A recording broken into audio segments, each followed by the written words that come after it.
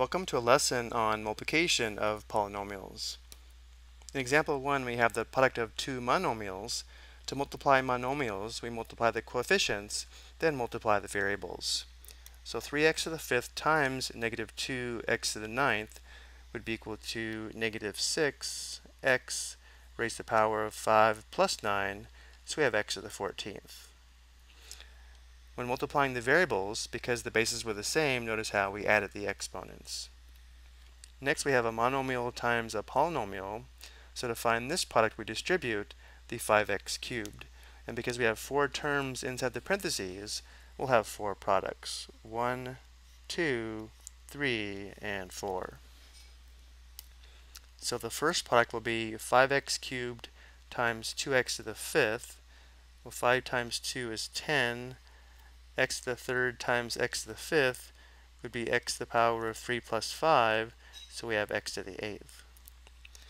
The next product is 5x cubed times negative 4x cubed, which would be negative 20x to the sixth, so we have minus 20x to the sixth. Next we have 5x cubed times negative x, or if it's helpful we can think of this as negative 1x to the first, so the product would be negative 5x to the fourth, so we have minus 5x to the fourth. And then finally we have 5x cubed times 8, which would be 40x cubed, so we have plus 40x cubed. 3a, we have a binomial times a binomial. To find the product of two binomials, we want to distribute each term in the first binomial into the second binomial, so we'll have four products. We first distribute the x into the second binomial, here, and then we distribute the 3 into the second binomial. So when multiplying two binomials, we'll always have four products. Sometimes you'll hear the word FOIL to remember how to multiply two binomials, but I think it's better to think of this as just repeated distribution. So x times x is equal to x squared. There's our first product. X times 4 is equal to 4x, so we have plus 4x. There's our second product. And now we distribute the 3. 3 times x is 3x, so we have plus 3x. And finally we have 3 times 4, which equals 12, so we have plus 12. But notice how the two middle terms, our x terms, are like terms, so we need to combine those two. 4x plus 3x equals 7x, so our product simplifies to x squared plus 7x plus 12. In B, we're multiplying two binomials again, so we'll have four products. We first distribute this m here into the second binomial, and then we distribute the negative 5. So we have m times m, which equals m squared, and then we have m times negative 6, that's negative 6m or minus 6m. So we just found these two products, and now we distribute the negative 5. Negative 5 times m equals negative 5m or minus 5m. And then finally we have negative 5 times negative 6, that's positive 30, so we have plus 30. Again, the two middle terms are like terms. Negative 6m minus 5m equals negative 11m, so we have m squared minus 11m plus 30. Part C, again we're multiplying two binomials, so we'll have four products. We first distribute 2d, and then we distribute negative 4. So 2d times 3d equals 6d squared. 2d times 5 equals 10d, so plus 10d. Now we distribute negative 4. Negative 4 times 3d equals negative 12d or minus 12d. And finally we have negative 4 times 5, that's negative 20, so we have minus 20. Combining like terms here, our simplified product is going to be 6d squared, and then 10d minus 12d is negative 2d, so we have minus 2d minus 20. Notice for part D we have a binomial times a trinomial, but the process doesn't change here. We want to distribute both terms in the first binomial into the second trinomial.